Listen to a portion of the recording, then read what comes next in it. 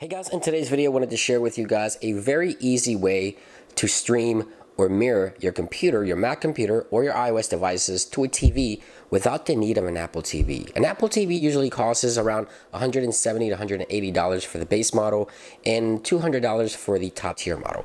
So this service specializes on mirroring content to TVs without the need of an Apple TV. Okay, now this service is also available for iOS devices, not only the Mac, and this is by Airbeam. So you can see here the service is available. It also works on LG, Samsung's, Roku, Amazon. So all these applications have their specific target television set, and all the major manufacturers are on the list for this service to work with your iOS device or your Mac. So it's very, very easy to use. Links, of course, in the description down below. And this app will not only save you money by not having to buy an Apple TV if you just want to mirror the content or the video playback directly to your TV, but if you go to someone's house and they don't own an Apple TV, they're not into the Apple ecosystem, you can simply ask them what TV they have, download the app, and boom, you're streaming, whether it's from your computer or your iOS device, an iPhone, an iPad, directly to the TV. Now, of course, both devices need to be connected to the same Wi-Fi network for this to work. Once you download the application here on the Mac, I'm going to show you. You see the top right here. Tap on there. It identifies the TV that's connected to the Wi-Fi network where I'm at. I can select the TV if there's more than one. Mirror or playback video files.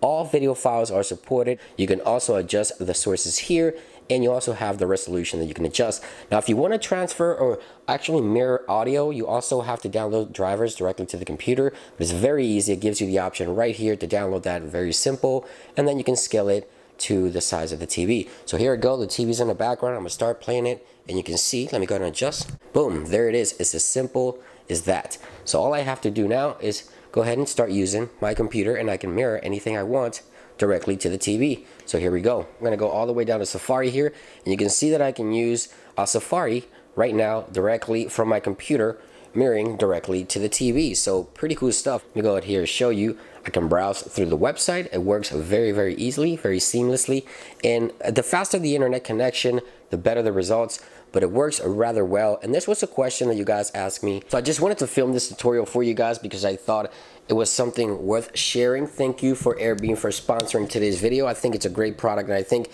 first of all, it helps you save the money, of course, not having to buy an Apple TV. And of course, if you're somewhere where someone is not into the Apple ecosystem, then you have the advantage to do this as well, stream the content. I hope you guys enjoyed the video. Thank you for watching, and I'll see you guys on the next one.